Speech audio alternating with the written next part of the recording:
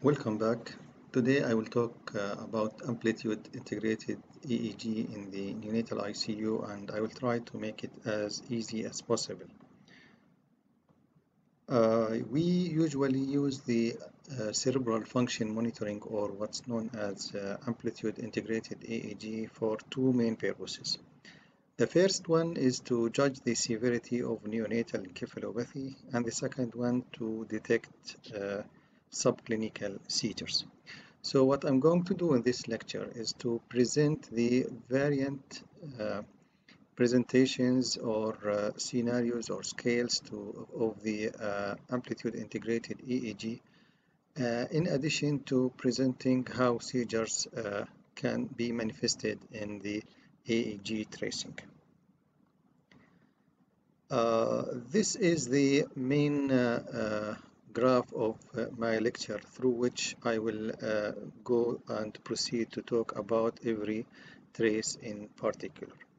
In the left side of the graph, you can see there are three categories: normal, moderately abnormal, and severely abnormal. What concerns us are the moderately abnormal and severely abnormal. And this can be very helpful in cases of neonatal encephalopathy, because when we have moderate or severe encephalopathy, this is an indication to start therapeutic hypothermia. So if you fail to recognize subtle seizures, this might be a cause for unnecessary delay of therapeutic hypothermia. In the right side of the graph, you can see 5 different traces: the continuous normal, discontinuous normal, burst suppression, low voltage, and flat trace. To make things very simple, we will start by talking about only upper margin and lower margin of the trace. And this is what you need to memorize by heart. So as you can see here, in the normal tracing, the lower margin should be above 5 all the time. This is 5, and you can see the lower margin is always above 5, while the upper margin should be always above 10. Again, when the lower margin is above 5 and the upper margin is above 10, so this is a normal tracing and indicates continuous normal voltage. Now, in the moderately abnormal, we have two traces. The first one is discontinuous normal, and the second one is burst suppression. But what is common for the two tracings is that the lower margin will drop below 5, as you can see here. The lower margin dropped below 5, while the upper margin is still above 10. Upper margin is still above 10. In the severely abnormal, both margins will drop, so the lower margin will be below 5 and the upper margin will be below 10. Again, to differentiate normal from moderately abnormal and severely abnormal, look at the margins, the upper margin and the lower margin. When the upper margin is above 10, the lower margin is above 5, this is normal. When the lower margin drops below 5 while the upper margin is still above 10, this is moderately abnormal. When the lower margin drops below 5 and the upper margin drops below 10, this is severely abnormal. In the next slides, we are going to talk in details about the 5 different traces. We will start by the normal trace, which is the continuous normal voltage. Here, because we are going to talk in details, we will mention 5 items that you have to go through. These are the ones in black. So we look at the lower margin, then at the upper margin, then sleep-wake cycle, then bandwidth variability, and last thing, lower margin variability.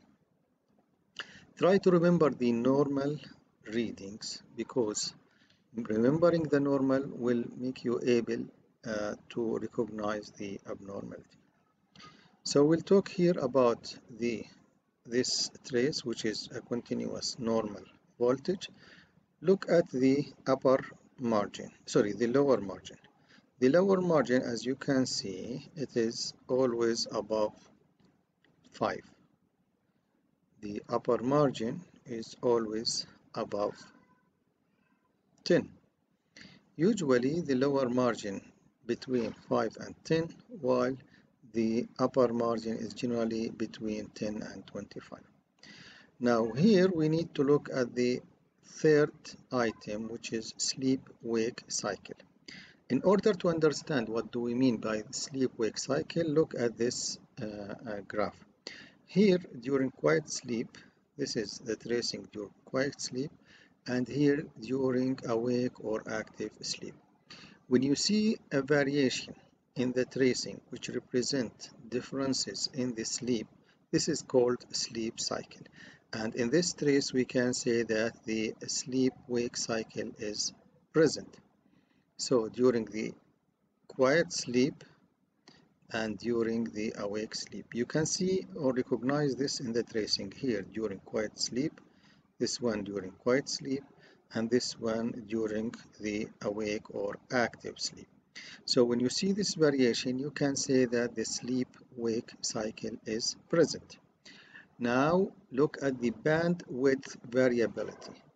You can see that the variability in the bandwidth here, compare it to here, there is some variability, but usually this variability is limited, does not exceed 5 to 15 microvoltage, while as you will see later, this variability can change and become more or less, as you will see later. So here again, the bandwidth variability is limited to 5 to 15 microvolts. The last item to look at is the lower margin variability. Look at the lower margin, how it varies, indicating that the lower margin variability is present and it is wavy. So the 5 things to look at: the upper margin, the lower margin, the sleep-wake cycle, the bandwidth variability, and the lower margin variability. We will see now how these 5 items will help us differentiate the 4 common, the 4 known different tracings. Starting with the first abnormal tracing, which is the discontinuous normal.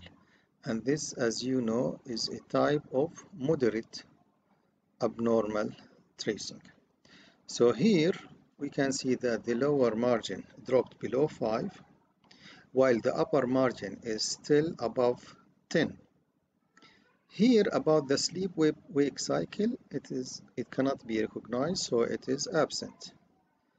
And about the bandwidth variability is increased. So you can see here very wide band, while you can see here a relatively narrow band. So the variability in the bandwidth have been increased, while the lower margin variability is still present, as you can see here. So the discontinuous normal is abnormal in 3 items. The lower margin dropped below 5, the sleep-wake cycle is absent, and the bandwidth variability has increased. The third tracing and the second abnormal is called burst suppression. So let's go into our 5 items. Starting from the lower margin, it is, as you can see, yes, below 5. This is 5, and the lower margin, as you can see, is below 5. The upper margin is above 10. So by definition, this is a moderately abnormal tracing. What about the second item, the third item, sorry, sleep-wake cycle? Here, you cannot judge on this, but look at all the tracing. You cannot see the differences in active sleep or quiet sleep. So this is considered as absent sleep-wake cycle. Look at the bandwidth variability. In some cases it is low, in other cases it is going up. Sharp spikes in the bandwidth, then followed by, as you can see, small bandwidth. So here you can say that the bandwidth variability is increased. And the last item is the lower margin variability. Although you can see that it's still not smooth, but still the lower margin is almost flat compared to the previous tracing. So here you can consider it as absent lower margin variability. Now, to summarize, in burst suppressions, the upper margin is the only item preserved, while all the other items have been changed. We'll come now to the continuous low voltage.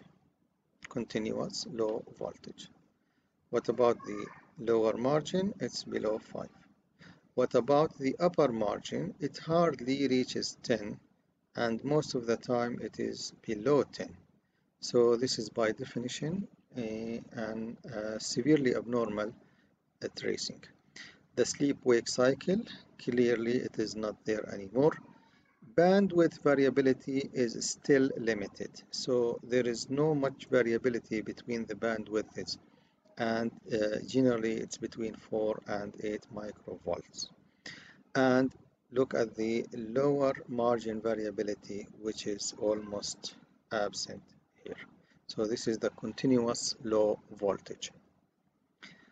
The last tracing in the severity, indicating the severity of the encephalopathy, is the isoelectric or flat line. Here, the lower margin definitely below 5. The upper margin also below 5. No more sleep-wake cycle. Bandwidth variability is greatly reduced. So it's generally between 1 and 2 microvolts, and the lower margin variability is absent. So these were the 5 major tracing that you have to recognize.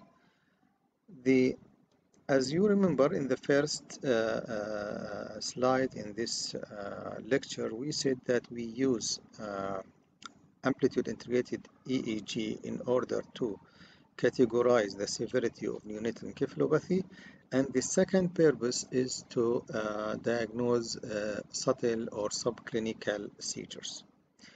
So in order to look at seizures, you have to know how the tracing will be, and this is how it looks like. You can see that seizures are categorized by a sudden rise in the lower margin,